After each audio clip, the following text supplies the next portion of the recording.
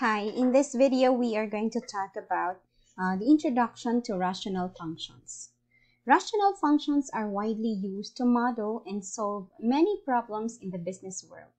Other examples of real-world scenarios involving rational functions include average speed, concentrations of mixtures, average sales over time, and average costs over time. In this lesson, we will learn about rational functions and its application to real-life situations. Our main focus in this video would be defining a rational function and determining whether a function is rational or not. Rational function is a function of the form f of x equals p of x over q of x, where p of x and q of x are both polynomials. And yung denominator na q of x should not be equal to 0. Okay? So, isa-isahin natin. A function is rational only if may dalawang conditions tayo. Yung p of x at saka q of x, yung numerator at saka yung denominator ay kapwa polynomials. When we say polynomials, yung exponents ng variable x should be a non-negative integer or whole number. Okay? So, bawal yung exponent na x na may square root, may radical. Bawal yung may fractions na exponents at saka yung negative na exponents ng x. Okay? And yung pangalawang condition is that the denominator dito, yung q of x, should not be equal to 0 when simplified. Okay, pakita natin yan mamaya. Example. The function y equals x plus 2 over x plus 5 is a rational function since the numerator and the denominator are both polynomials. See, the exponent of x here is 1. And the exponent of x in the denominator is also 1. Okay, it's a whole number. So they are both polynomials.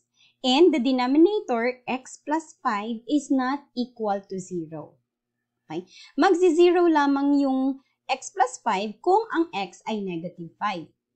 Pero kung isimplify natin siya, no, as x plus 5, simplified na yan. So it's not equal to 0. So therefore, this function is a rational function. Another example, the function y equals 3x squared plus 5 over square root of x is not a rational function. Bakit? Kasi yung denominator is not a polynomial. Etong denominator. Bakit hindi siya polynomial? Kasi when we simplify square root of x in fraction form, this is actually equal to x to the power of 1/2. Okay? And etong 1/2, hindi siya whole number, kaya eto siya yung denominator, hindi polynomial. Thus, this function is not rational. Okay? It's not a rational function.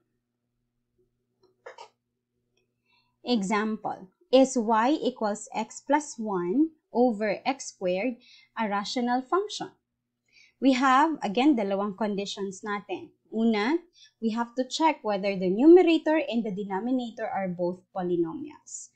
So, yung x dito, exponent niya ay 1. That's whole number. So, pasok. Okay. Yung x squared, ang exponent ng x dito sa denominator ay 2. Whole number din siya. So, pasok. So, check yung first condition natin. Okay? So, yung unang condition na the numerator and the denominator are both polynomial. So, pasok yan. Okay tayo dito. Okay, check. Yung pangalawa, yung denominator, x squared, should not be equal to 0. 0 ba siya o simplified na ito? So, yung pangalawa, x squared is not equal to 0. So, check yan. Therefore, this function is a rational function. Okay? Therefore, y equals x plus 1 over x squared is a rational function. Okay? Let's have another example.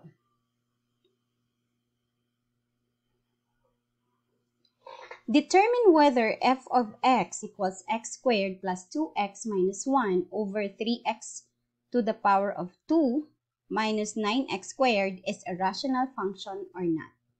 Una, the numerator is it polynomial? Okay, so 2, 1, all right. So all of the exponents of x in the numerator are whole number.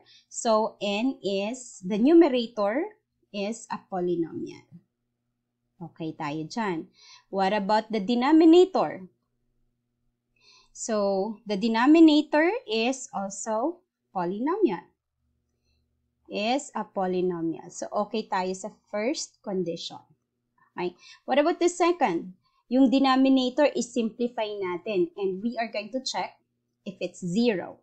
If it's 0, then hindi siya rational function. Okay, tingnan natin. So we have 3x squared minus 9x squared. This is equal to 3x squared is 3 squared, that's 9. X squared is 9, x squared, so 9x squared. This one, it's 9x squared minus 9x squared. And so that is 9x squared minus 9x squared, 0. Okay, so we fail in the second condition. So therefore, f of x equals x squared plus 2x minus 1 over 3x squared minus 9x squared is not a rational function.